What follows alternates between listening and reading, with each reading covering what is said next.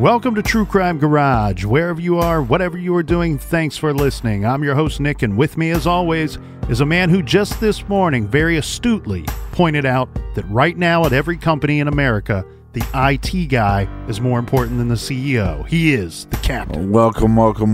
I am your captain of the Flying Garage ship. It's good to be seen and it's good to see you. Thanks for listening. Thanks for telling a friend.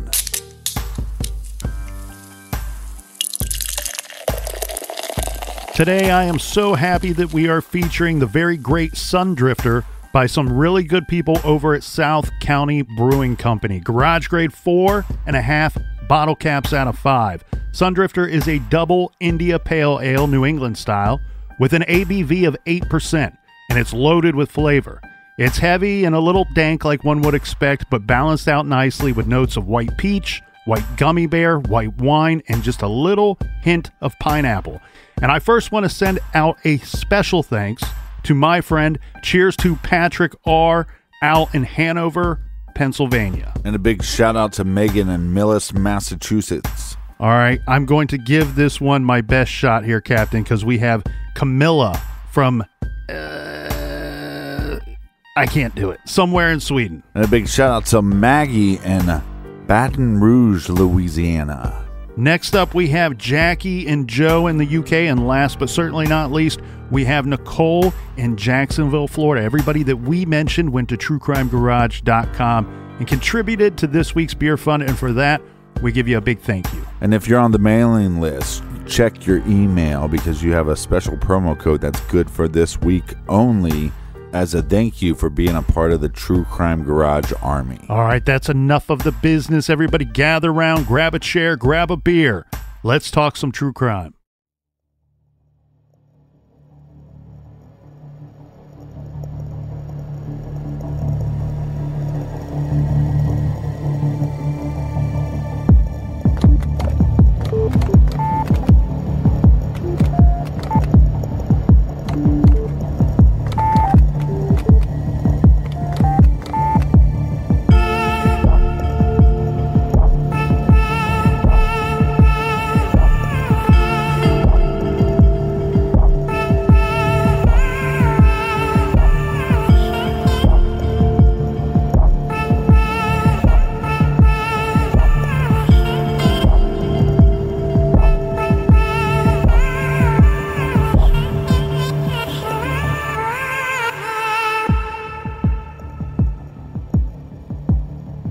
September 8th, 1983. Dear parent, this department is conducting a criminal investigation involving child molestation. Ray Buckey, an employee of Virginia McMartin's Preschool, was arrested September 7th, 1983 by this department. The following procedure is obviously an unpleasant one, but to protect the rights of your children, as well as the rights of the accused, this inquiry is necessary for a complete investigation. Records indicate that your child has been or is currently a student at the preschool. We are asking your assistance in continuing this investigation. Please question your child to see if he or she has been a witness to any crime or if he or she has been a victim. Our investigation indicates that possible criminal acts include oral sex, fondling of genitals, buttocks or chest area, and sodomy, possibly committed under the pretense of taking the child's temperature. Also, photos may have been taken of children without their clothing. Any information from your child regarding having ever observed Ray Buckey to leave a classroom alone with a child during any nap period, or if they have ever observed Ray Buckey tie up a child, is important. Please complete the enclosed information form and return it to this department in the enclosed stamped return envelope as soon as possible. We will contact you if circumstances dictate same. We ask you to please keep this investigation strictly confidential because of the nature of the charges and the highly emotional effect it will have on our community. Please do not discuss this investigation with anyone outside your immediate family. Do not contact or discuss the investigation with Raymond Buckey, any member of the accused defendant's family, or employees connected with the McMartin Preschool.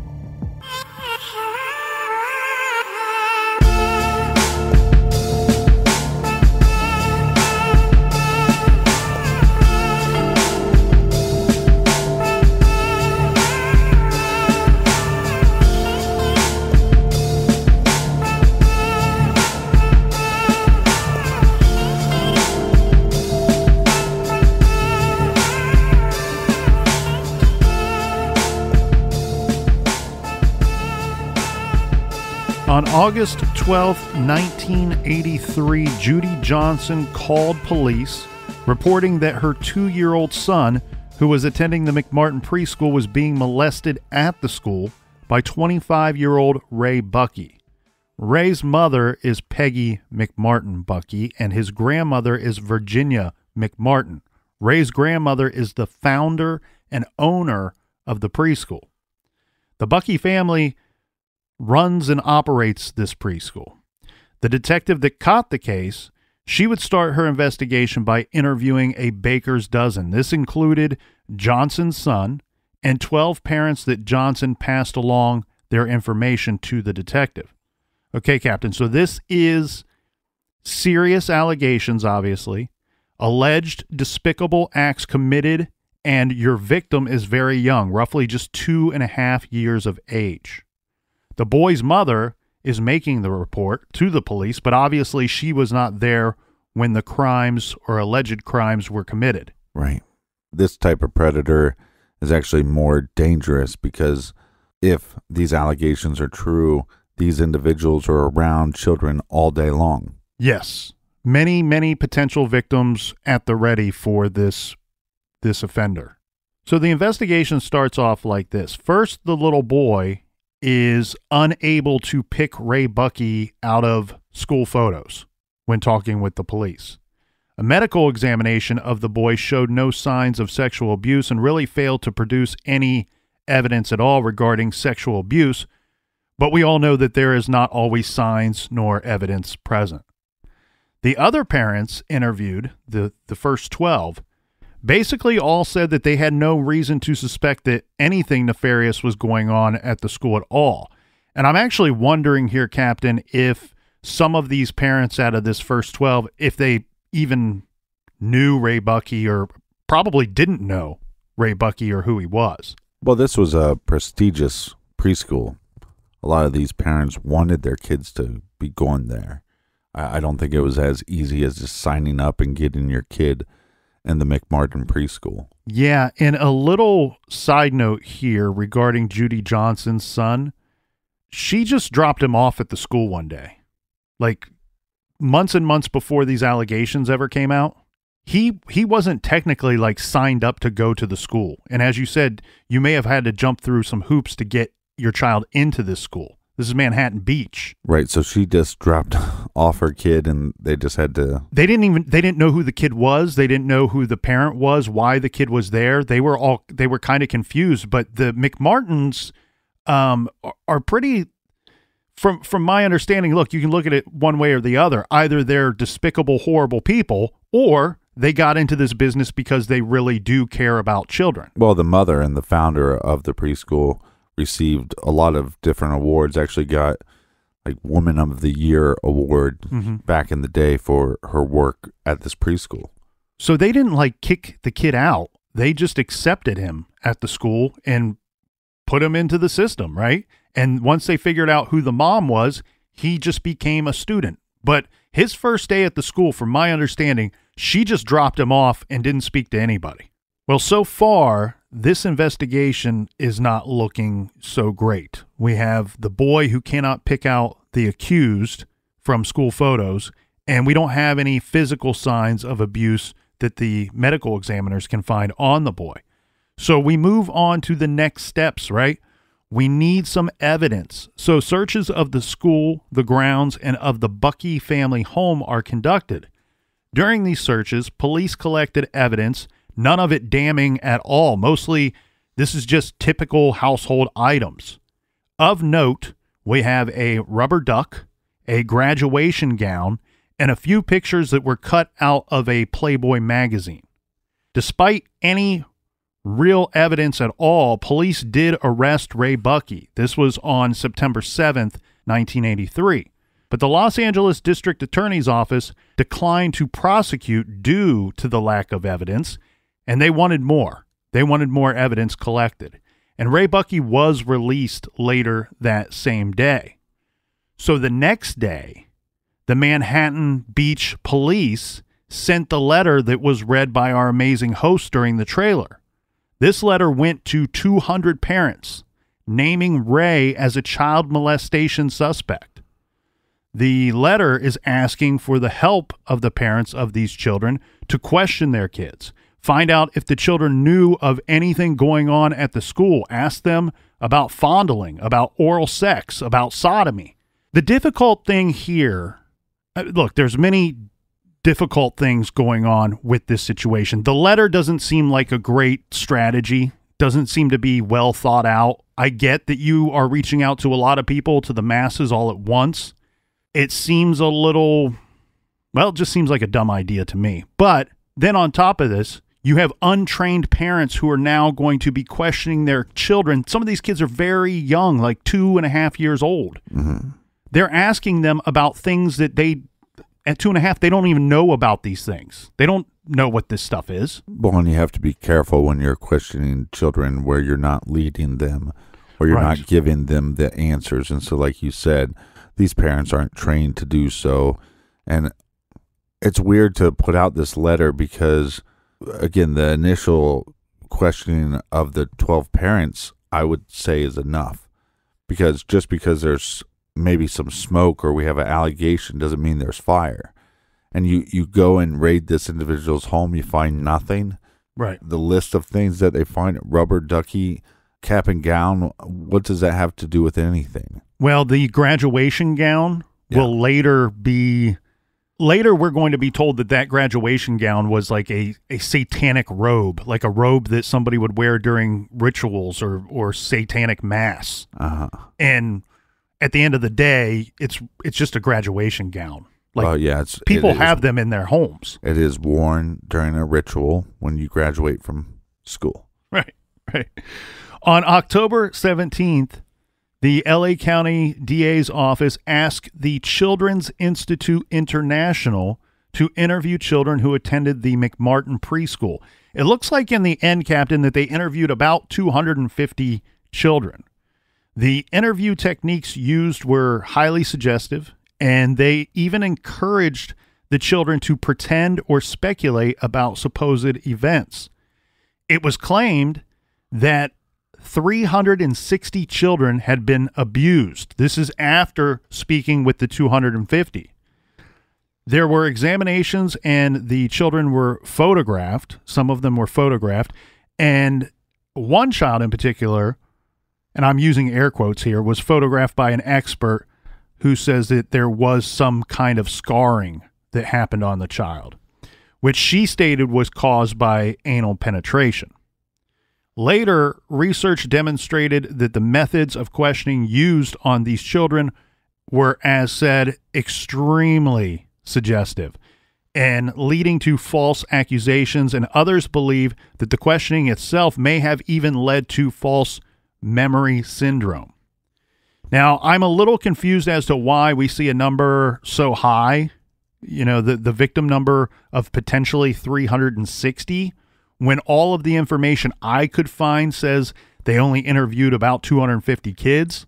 So I'm kind of guessing here, Captain, that a lot of those 250 would have had to be victims themselves, but may have also witnessed something. Maybe their stories included witnessing acts on others that were not interviewed. Right. I don't know. It doesn't seem to track. It doesn't really check out. But one thing that's very difficult to get over here is when you're interviewing this many children, and it's been said that not one of these children had made any claims of abuse before these interviews. Right.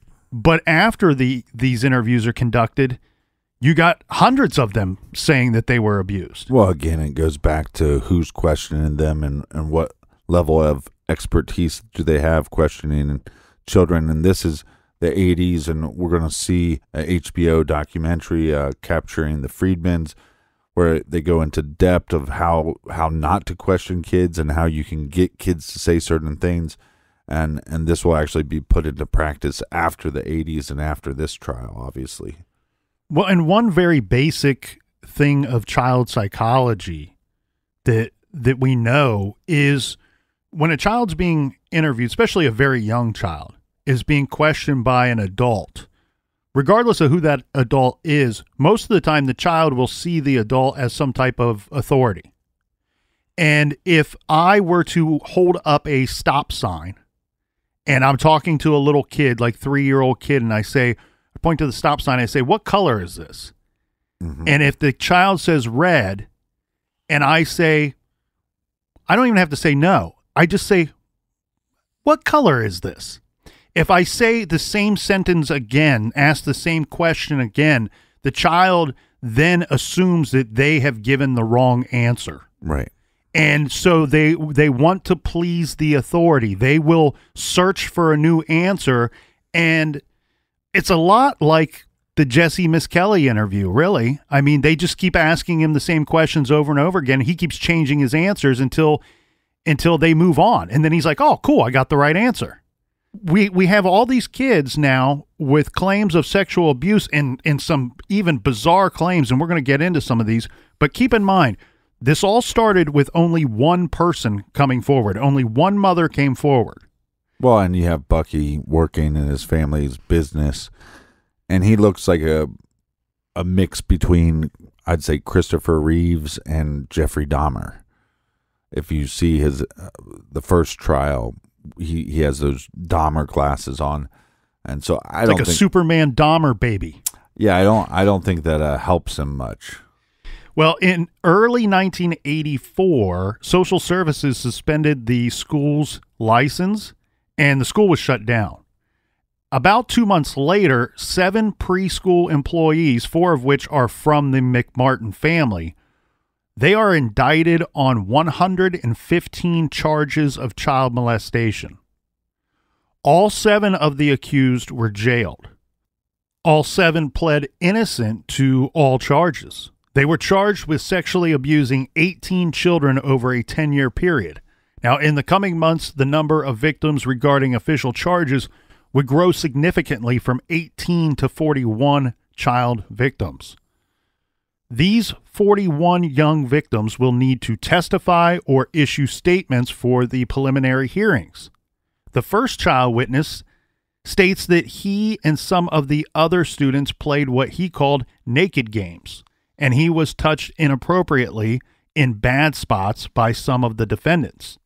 The other thing that we will start hearing much more about during this time is that the defendants used death threats to silence the children. On June 6th, this was the start of an 18-month preliminary hearing of the alleged 41 child victims. Only 13 of them would take the stand. But then, in a stunning turn of events, the mother who made the first accusations against Ray Bucky, remember this is Judy Johnson, she dies. She was found dead at her home on December 19th, 1985, at the young age of 44. She died from a liver ailment commonly found in alcoholics. Well, it's even more weird than that because she was actually supposed to testify the day that they found her, because she actually called the judge and said, "Hey, I don't want to testify." Mm-hmm.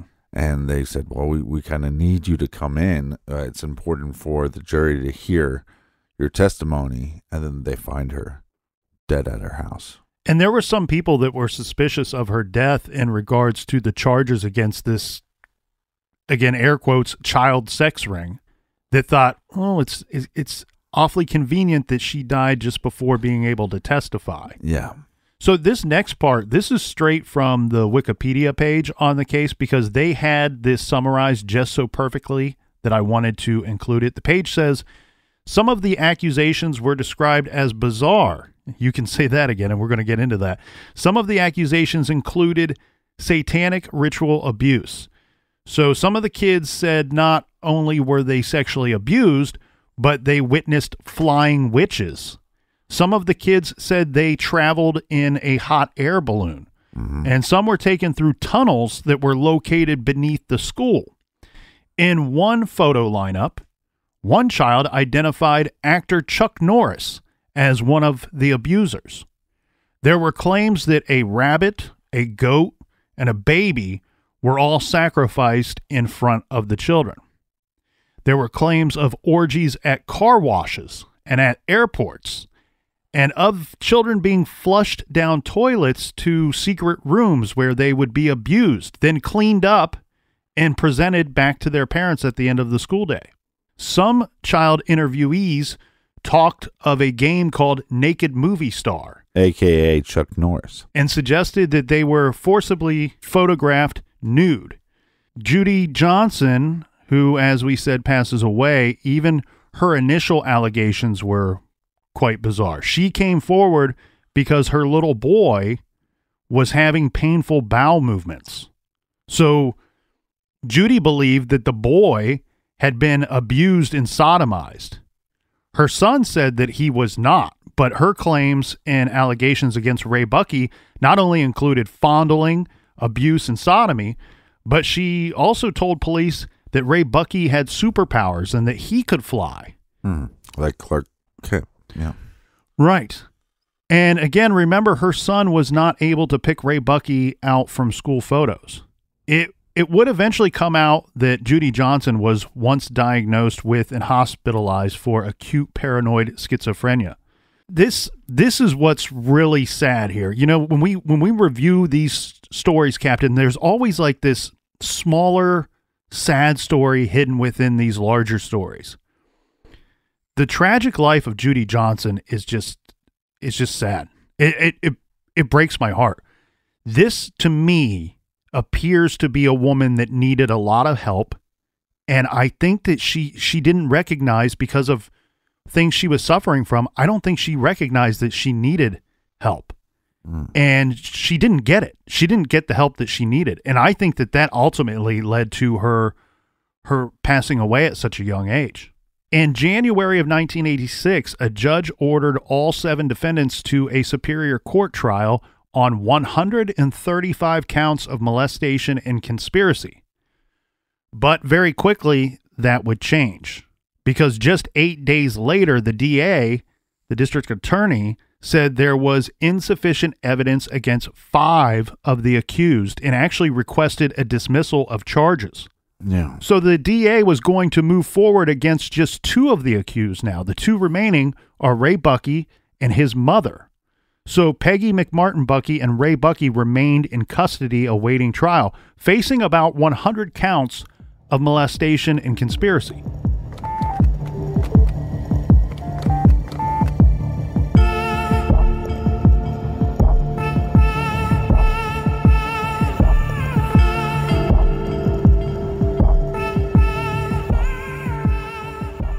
With all of the uncertainty in the world, feeling safe at home has never been more important, which is why I want to talk to you about Simply Safe Home Security. They're longtime friends of our show, and for a good reason. Simply Safe has made it easy to finally get comprehensive protection for your home. There is no technician or salesperson that needs to come and disrupt your house. You don't need to pay any outrageous monthly fees or sign a 2-year contract. Just order online and set it up yourself in under an hour. Your home is protected 24/7 with emergency dispatch for break-ins, fire, and more, all for just 50 cents a day. And we're not the only fans of Simply Safe. U.S. News and World Reports name Simply Safe Best Overall Home Security of 2020. Head to simplysafe.com/garage and you'll get free shipping and a 60-day money-back guarantee. That's simplysafe.com/garage to make sure they know our show sent you. From Simply Safe and all of us here, wishing you safety and good health.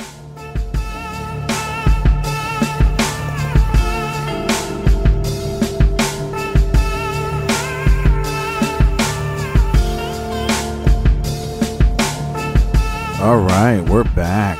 Cheers, me mateys. Cheers. All right, so far, let me see if I'm following this correctly. We have these initial allegations. It's coming from a mother that we know has some mental issues, definitely has a drinking problem. There's real no proof found. The child can't even pick Ray Bucky out of a lineup, and this would be the person that they're claiming abused him. And then they send out this letter. This letter goes out to hundreds of parents. Like we both said, they're not qualified to question their children. We get crazy claims, these underground tunnels, hot air balloons. And because of these claims and because of these allegations, a lot of them were saying, well, yeah, these other kids were there while this was going on. So therefore, since it can't just be Ray Bucky that's involved, it has to be these other teachers and these other administrators at the preschool have to know what's going on. There's also other claims that they're threatening them with guns. They're killing animals in front of these kids, saying, hey, if you don't, if you tell on us, then we're going to kill your family.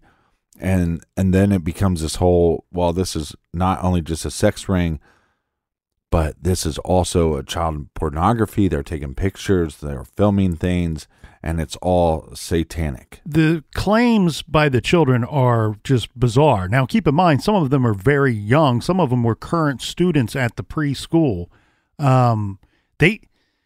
But it goes to show you that if some of these claims that are so fantastical, if they are physically not possible, I mean, just science alone tells us some of these things 100% did not happen.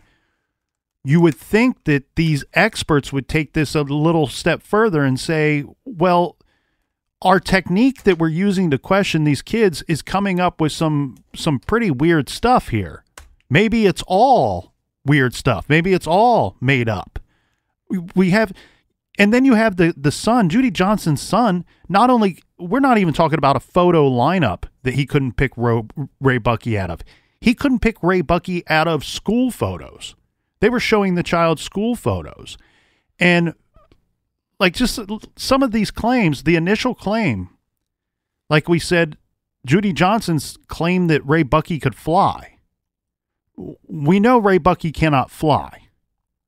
And one of the students said that about the orgies they were having orgies with these adults at car washes and airports, yet there's no witnesses to any of this stuff. One of the kids says that him and several other kids flew with the owner from California to Florida on a plane that had no windows, that it left from the airport. And then at the end of the day, he and the kids were there when their parents came to pick them up. It's 4.5 to 5 hours just to fly one way, California to Florida. Right. And then to fly back, it's impossible that the child would be there. I mean, there was mention of a devil house where lions lived. We also have situations where some of these kids are saying things like an elephant was killed at the school in front of children, that Ray Bucky held up rabbits and cut off their ears and told them that if they told their parents, that's what he would do to their parents. Yeah, and they did a search of the school to see if there would, digging stuff up to see if there was remains of animals found. Which correct. There were none. There was some claims where some of the kids talked about being taken off of the school and going to houses. The weird thing is some of those houses actually existed. Mm-hmm. But again, how are they questioned? And then one of the main reporters at the time that kept reporting about this on air, which that's another thing. We have all these claims, and because it made good TV, they'd make all these claims public. And then you have Key McFarland, which was this social worker that would interview the children using puppets. And they had tons of footage of this. And everybody thought this was the nail in the coffin. This is the smoking gun. And the defense attorneys said, okay, we want to see it. And the prosecution did not want them to see this. And from defense attorney's mouth, which obviously they have an agenda, but they say you can watch these films and you can watch these interviews, and it proves that nothing happened. Right. Right. It's like a smoking gun in the other way. Well, eventually, Captain, Peggy McMartin was released, this on $295,000 bail, but Ray Buckey was denied bail. Remember, this whole thing started back in 1983. In our timeline now, we are at January of 1986, but it won't be until April 20th of 1987 that the court begins jury selection. So you have the right to a speedy trial, but you just might not get one. What you see here is a process that drags on, and the longer it goes, the more the case just keeps falling apart, right? We see the reduction in victims. Then we see the reduction of charges and perpetrators. By October of 1988, now 5 years into this process, we are down to just 2 accused, and now there are just 65 charges left and only 11 victims. What I think you have here, Captain, is what you were getting at with those videotapes. I think when the prosecutors are looking at these videotapes and watching them, they're going, well, we can't put this kid on the stand. He's making claims that are scientifically incorrect, that cannot happen. Right. They are picking and choosing which victims to believe. Right, but this is where it gets tough for me, because the initial investigation, I think at that point you go, well, there's some claims, we're going to keep an eye on it. But for some reason, they were dead set on bringing down Buckey and his family. That's where the letter came out. And again, before you even go to trial, before you charge anybody, take these hundreds of claims. And like you said, if somebody's saying, well, we went down the yellow brick road and ran into the scarecrow and the lion and the tin man, that maybe that didn't happen, and we should push that one aside. Mm-hmm. And ones that are credible or we can back up with some kind of evidence, now we push that in the pile of that possibly could have happened. And so again, you want to ruin these individuals' lives by making these claims against teachers that worked in this preschool. Could you imagine being a teacher and you've done nothing but try to help kids and nurture kids, and you're in this profession because you love kids, and now you're being accused of satanic worships and satanic sacrifice in the sense of molesting these kids, and you're lumped into this pile with zero evidence, zero eyewitnesses. Some of the, like you said, some of the accusers can't even name who attacked them. Mm-hmm. And so there's so much stuff that I think could have been done initially, and also this became a story. Like you said, the first accusations 1983. We're already 3-4 years into this thing.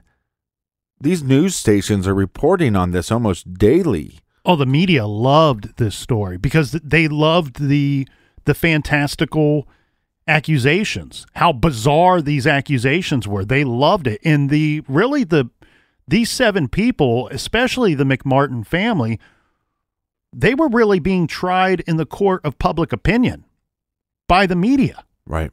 What they did was, we have these preliminary hearings going on. They didn't allow any cameras in the courtroom because we had children who were taking the stand, child victims. Right. They didn't know, the media does not know the name of the child, but they can hear. They're listening in on closed circuit TV. And then they're running to the press. They're running to the camera with each one of these crazy, fantastical accusations. And like I said, Key McFarland, which is a social worker, but she was dating an on-air personality. Right. That's a conflict. Who was covering the trial. Right. That's a conflict of interest right there. And I try to take a step back and think, if I'm a detective and I hear these claims, the initial claim, well, I want to get this bastard, right? Mm-hmm. I don't want anybody to hurt any child. I don't want anybody to rape a child and to have them be messed up for the rest of their lives. And like we've seen time and time again, kids that are abused can become abusers, right? It's a cycle of abuse. Right. And it's not I think way back in the day, I said it was a high percentage. It's not a high percentage. It's not a high percentage that you'd be abused and then you become an abuser. But it's enough that it's, like you said, it creates this vicious cycle. So this is something, as a detective, as a parent, as anybody, that you would go, we need to stop this. We need to get to the bottom of this. But once you keep running into brick walls, and just like the tunnels, I mean, you start digging up, you start trying to find, before they dug up anything, the rooms that these kids kept on claiming, oh, that's the room, and we went into a tunnel. Well, there were initial checks that they could do to find out there's no tunnel here. Right. So at some point, these claims that you are giving some credence to, once you realize that it's false, and it's okay, and you can go, okay, well, we messed up because we questioned these kids wrong. But you know what? These kids will forget about that. The kids will forget about making false claims pretty quickly once this all goes away.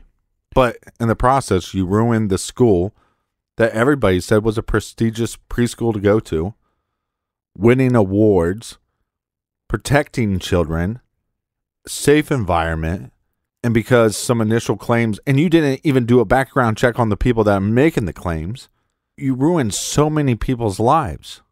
Yeah, I mean, they shut down the McMartin's family business, and the McMartin family lost everything during the course of all this thing. They spent all their money on their defense.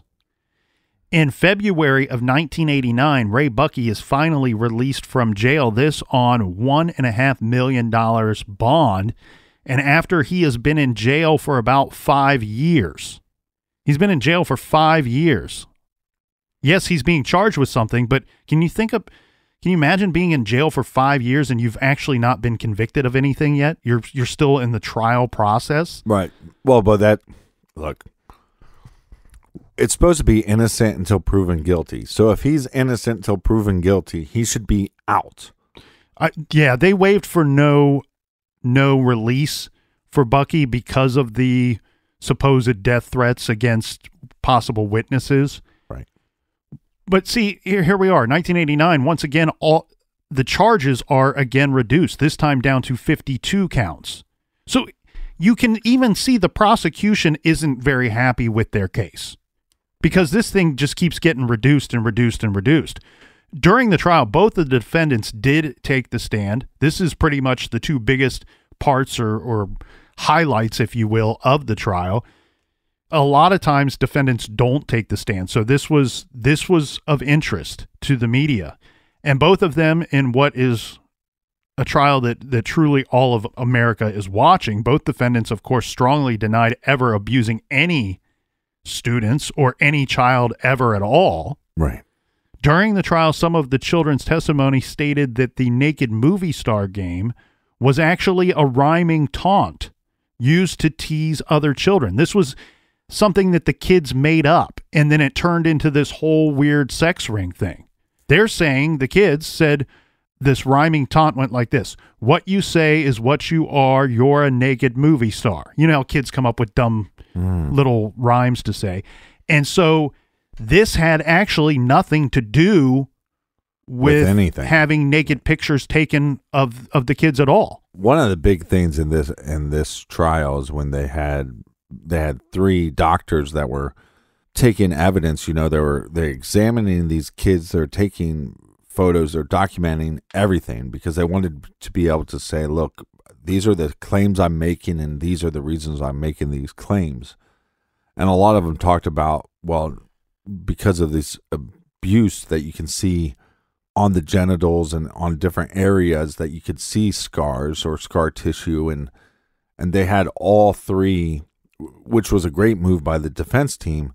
separately, they said, okay, can you point out the area? And they had all three experts, and all three of them pointed out different areas.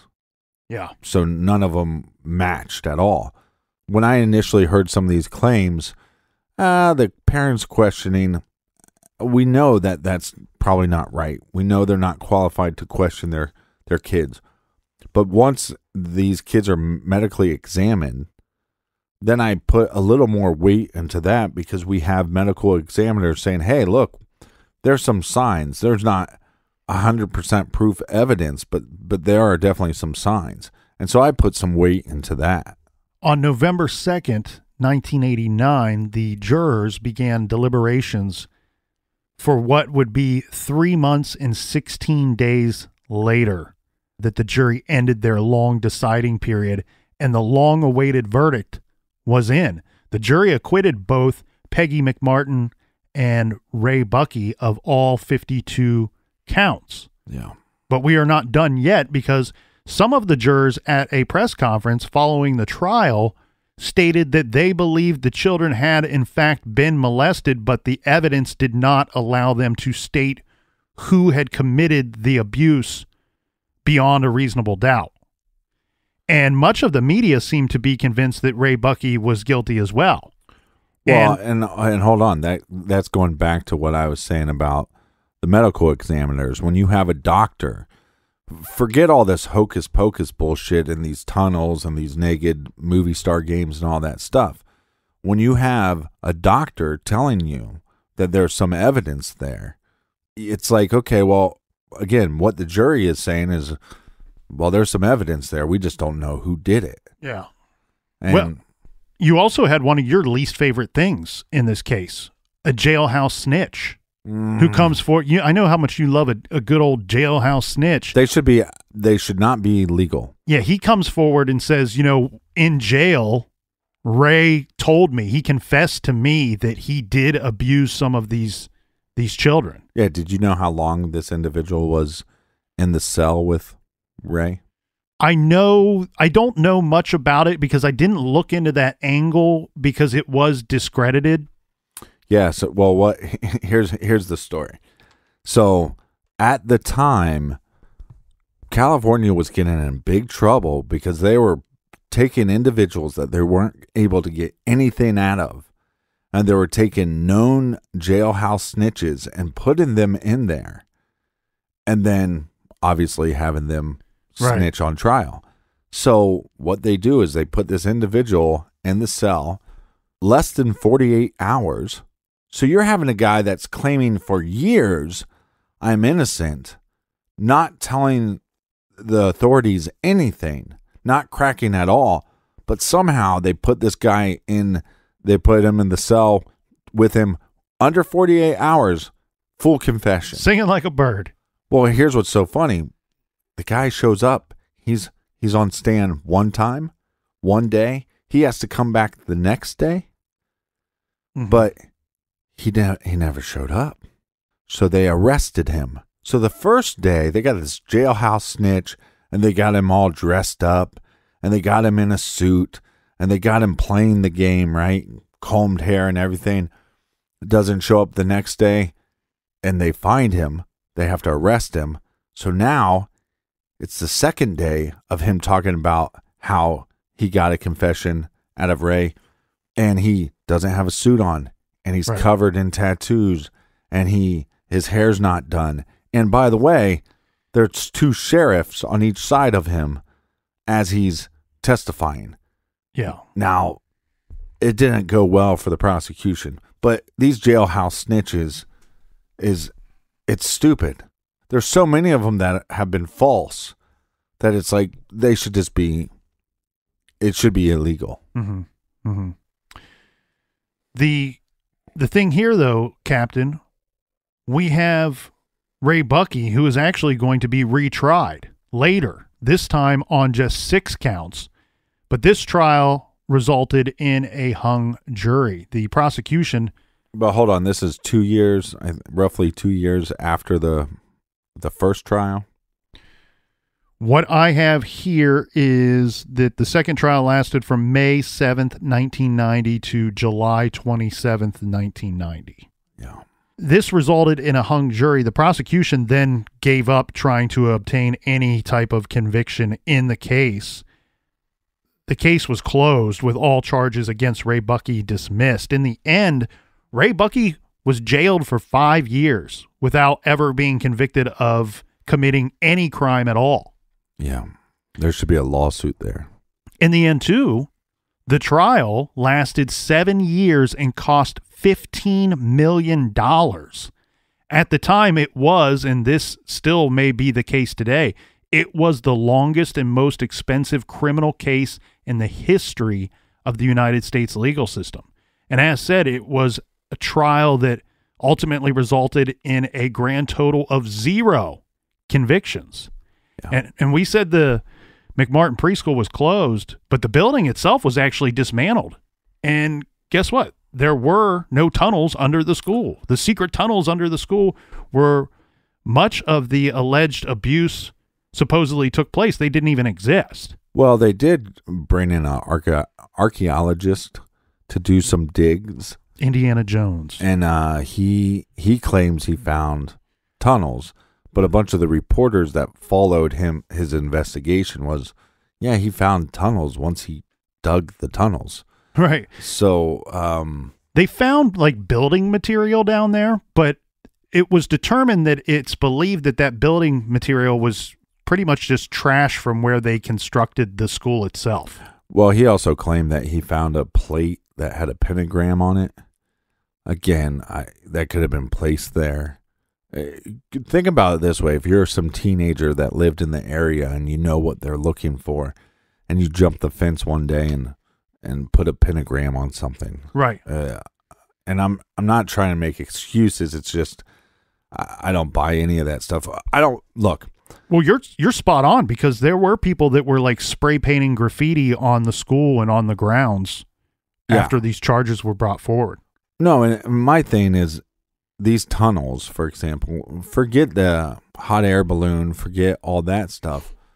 When these kids talk about these tunnels or these secret rooms, don't you think the police and the detectives and the prosecutors want to find that? Right. And they would have found that if there was a tunnel, just a simple tunnel. They would have found that. And to me, you find that, well, there's your smoking gun.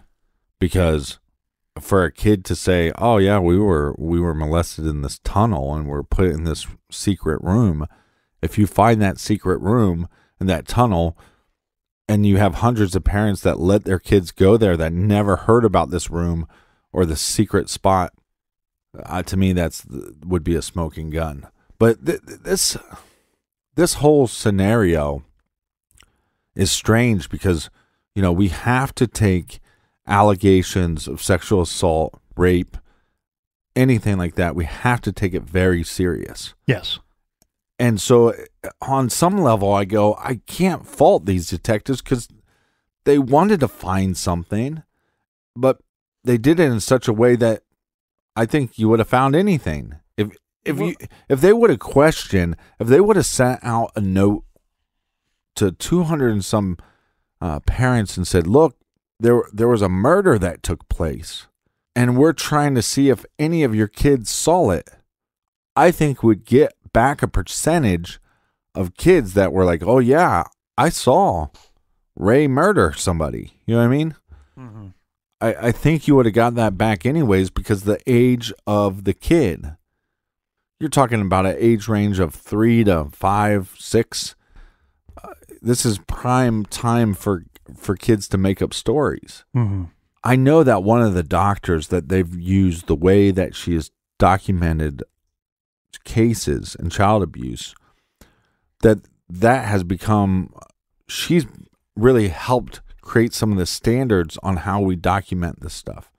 So I'm not saying that she was right, but if she was so wrong, why would we adapt anything that she did in this trial that we didn't get a conviction to modern day practice? And I'm unclear on that because I thought this was examined in and it was decided to change the way that we do it, not because this worked well, but because it went so badly. I'm not certain. You could be spot on with that. I don't know the details. Here's my thing is, like, again, I don't want to fault detectives or police or the prosecution for wanting to get a child molester. That is the scum of the earth. I want them all to die, all to burn in hell, right? But when you have a physician saying they examined these patients and maybe they're wrong on a percentage of the patients, how could you explain all the abuse marks or the scar tissues or whatever these medical professionals are saying? And I understand that it was early in the study of all this, but is it possible that there was some things that were going on? Well, and maybe not in the preschool, but maybe at somebody's house. That's what I'm saying. That's where you take the jurors' words, where the one juror said, "Hey, it's my opinion that maybe one or two of these kids were in fact molested, but the evidence doesn't tell us who was the perpetrator of that beyond a reasonable doubt." So as you said, it could have been, you could have a child who was abused just by somebody else that has nothing to do with the school at all. In fact, and I didn't want to get into this because I don't know how true it is. One of the accusers later, the mother changed the story of the abuser was her boyfriend and not somebody at the school. And I don't want to get into that too much because I don't know if that resulted in a conviction or what, but you go back to the initial allegations and you did have some good people along the way. And here's the thing that I want to point out. I do believe that a lot of these people who were ultimately wrong and had bad judgment, that being a lot of the district attorney's office and a lot of the detectives and the judge and so on and so forth, I do believe that a lot of them thought they were doing good work, that they were helping a bad situation. I think their intentions were good. When you had 13 kids take the stand, right? And there were some real heroes along the way. I mean, you have a judge who is saying, "Hey, let's reduce these charges because this case is getting weird. It's not making sense." You do have a prosecution team who is reducing charges, who are letting accused go. They're dropping charges against it. We went from 7 accused down to 2. Right. And we did have, a detective that came out and told the prosecuting team, the DA's office says, before you bring any official charges, you need to take a look at this and you need to take a look at that because this stuff is starting to not check out. And what I mean by that is the first allegations altogether of Judy Johnson contacting the police and saying, "Hey, my son is having some painful bowel movements, therefore he was sodomized." Well, when you dig a little deeper, you figure out that she not only accused Ray Bucky, 25-year-old Ray Bucky of the preschool as being one of the abusers, but she also accused her estranged husband as having sexually abused the boy. Right.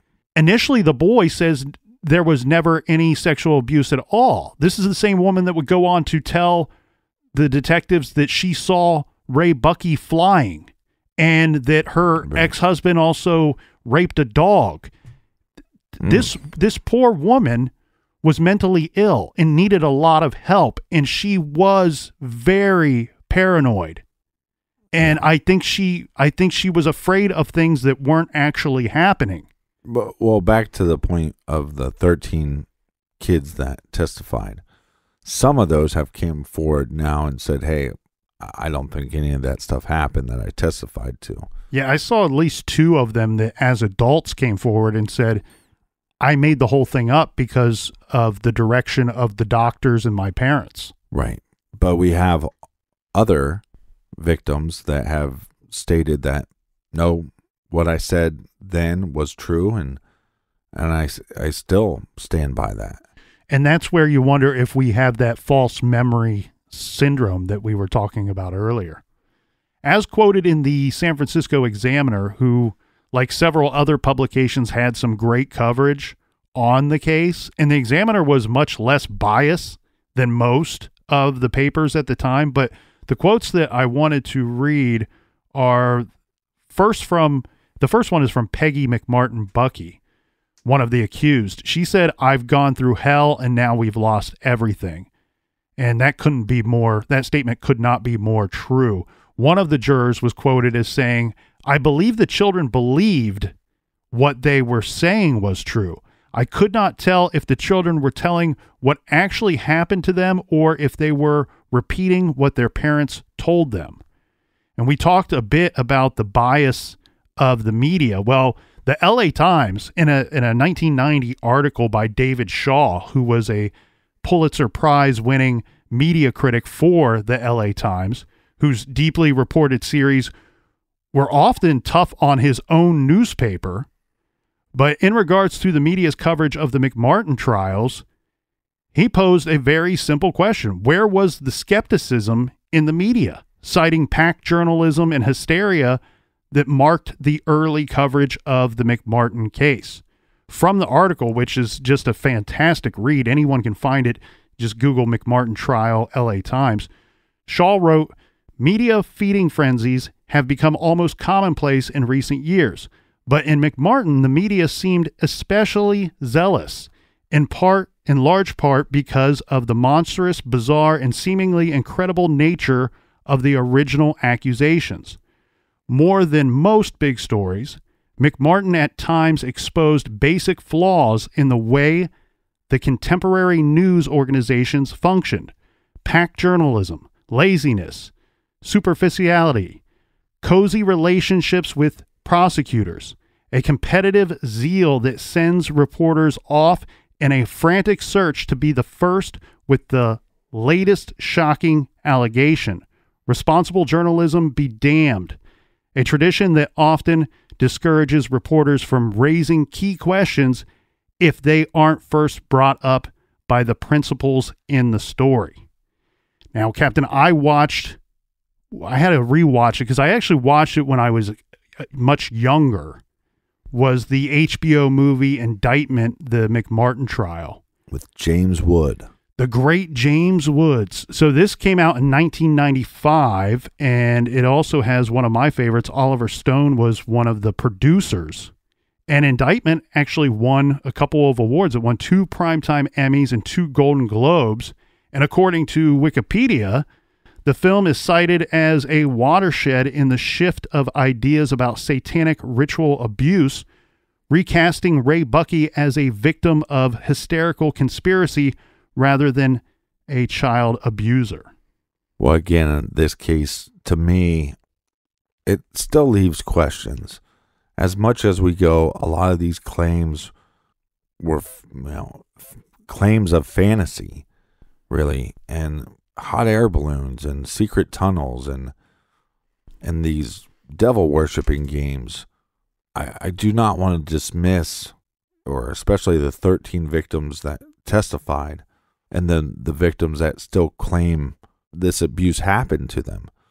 I don't want to dismiss that, but it's one of those cases where it's like you can't believe it on either end. Like, okay, we get this initial claim and then we send out letters to hundreds of people. What do you think you're going to get back? At the end of the day, you have this good school that was closed. You have teachers that their career was ruined. You have kids that possibly have false memories. A whole family that went bankrupt. Childhood's ruined. Ray Bucky, who spends over 5 years in jail. 5 years of his life taken away from him. His life was gone. After this, there is no going back. Right. You know, he had to leave, change his name. He got married, has a son. I just want to leave you with this one thing. And I believe this was in the second trial. I just want to leave you with this one thing, because there's so many questions here. The first question that was asked by the prosecution to Ray when he was on stand in the second trial was, "Why do you like kids so much?" And his reply was, "Because they're honest."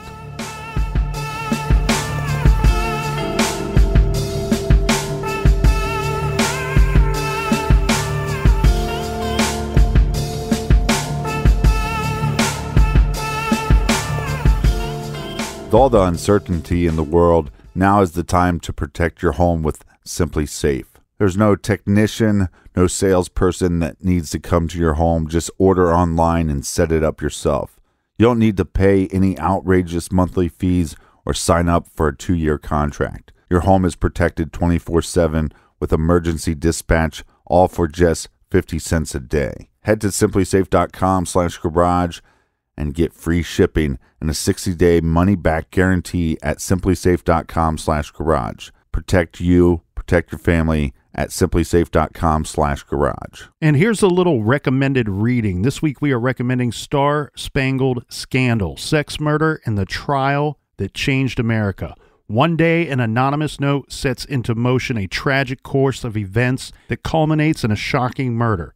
This true story sparked a national debate on madness, honor, virtue, fidelity, and the rule of law. Check out Star Spangled Scandal, and as always, for everything true crime, check out truecrimegarage.com. Yeah, and we know everybody's world is upside down, so we want to thank you for joining us again in the garage.